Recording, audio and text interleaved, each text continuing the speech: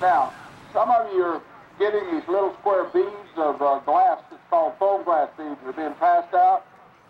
What that is a Dow Corning product that we're going to demonstrate in a little bit. And those things are put into pits where you'd have an LNG spill. Here's some of them if you don't have one. And we're going to take a small pit on the other side of this truck. We're going to fill that little pit up with LNG. Then we're going to light that pit. And then you guys are going to stand there and you're going to go, wow, that's hot. Yeah, okay, that's hot. Then we're going to put the fire out.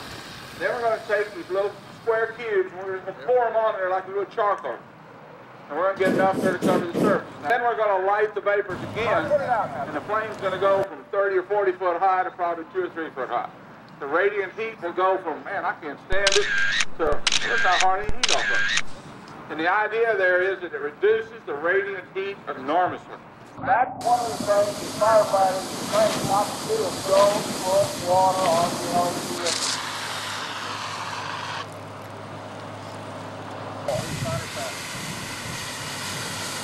Andy, I'm not going to fix it.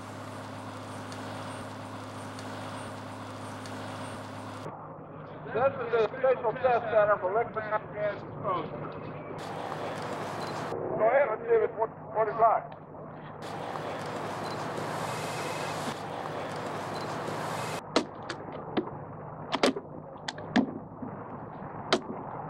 They just don't make fire boots like they used to.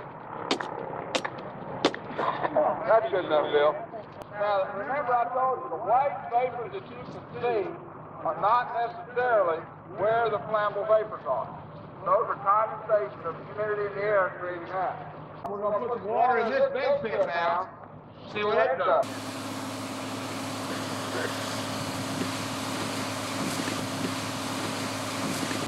Now for this one, we're going to put the firefighter in a breathing apparatus. You're not going to take a flammable gas detector this time, you're going to take a torch. See, they used to put canaries in mines, and when a canary died, there was poison gas there and you left. So this time, instead of having a flammable gas detector, we'll give a firefighter a lit torch. Say, go find the flammable area. There will not be an explosion. There will be a vapor cloud ignition. Go ahead, keep going.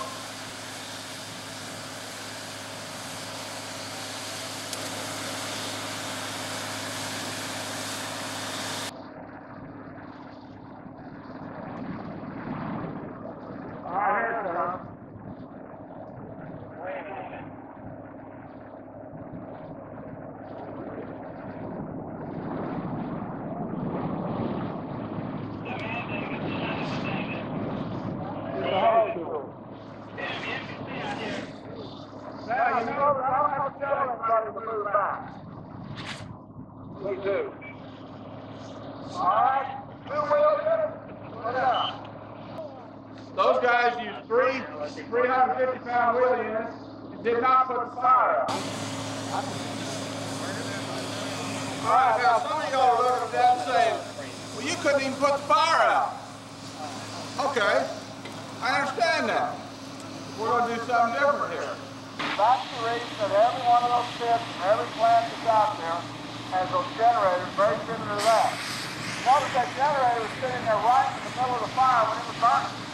That generator is designed out of special stainless steel to withstand that super heat so that it can be sitting there until the generator actually turns on.